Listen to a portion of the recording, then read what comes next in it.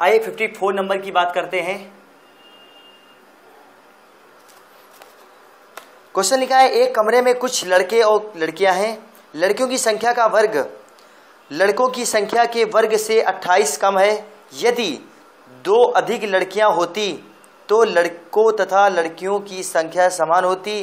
कमरे में लड़कों तथा लड़कियों की कुल मिलाकर संख्या ज्ञात करो। आइए देखते हैं। यदि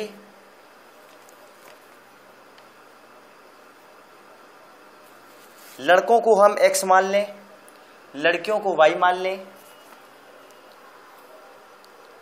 तो बोला गया है लड़कियों की संख्या का वर्ग लड़कों की संख्या के वर्ग से 28 कम है।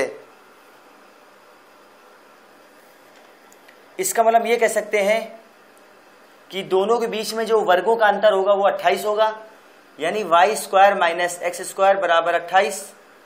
ये कह सकते हैं एक तरह से। उसके बाद बोला गया यदि 2 अधिक लड़कियां होती, तो ये लड़के हैं ये लड़कियां हैं, 2 लड़कियां अधिक होती, बराबर करने के लिए 2 इसमें जोड़ेंगे तभी बराबर होगा। तो इसका मान निकल आया। आगे देखते हैं क्या कह रहा है। तो लड़कों तथा लड़कियों की संख्या समान होती। आइए हल करते हैं। तो यहां से x का मान निकालते हैं, y माइनस 2 आता है। ये मान उठा करके समीकरण फर्स्ट में रखते हैं। x का मान समीकरण फर्स्ट में रखने पर, तो x का मान यहां पुट करते हैं।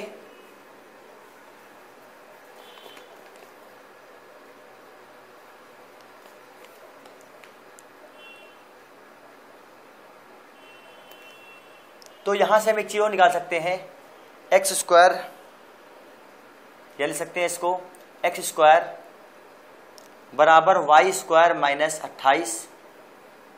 ये मान यहां रखते हैं। यहाँ पे एक्स का मान इस जगह रख सकते हैं, हम इसमें रखते हैं।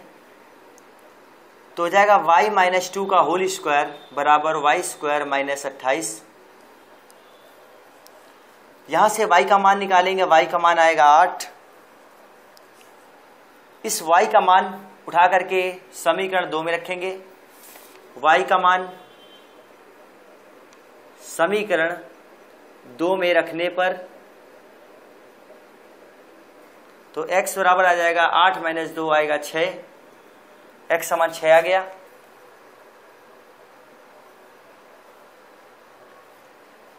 अब मुझे इसमें पूछा गया है लड़कों तथा लड़कियों की कुल मिलाकर संख्या कितनी है। लड़के x, लड़कियां y, कुल मिलाकर संख्या पूछी गई है। तो x का मान आया 6 रख देते हैं यहाँ पर। y का मान 8 6 14 आ जाता है। आपका जो ऑप्शन नंबर है वो आपका बी नंबर सही होगा।